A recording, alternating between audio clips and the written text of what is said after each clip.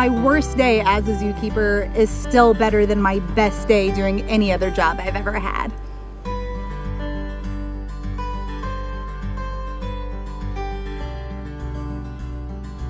I never grew up knowing that I wanted to be a zookeeper.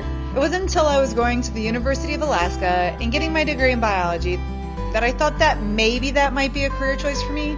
So I started volunteering at the Alaska Zoo. My very first day as a volunteer was spent helping to clean the polar bear pool with some of the zookeepers. Getting to the polar bear building and seeing those bears just a few feet away from me was an amazing experience. And by the end of the day, I knew that I needed to figure out how to do this as my job for the rest of my life.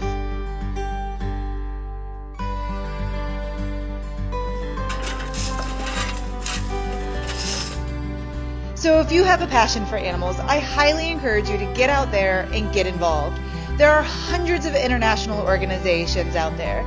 Here at the Metro Richmond Zoo, we're especially fond of the Cheetah Conservation Fund and the Cheetah Conservation Botswana. Both of these organizations work for conserving cheetahs in Botswana and Namibia.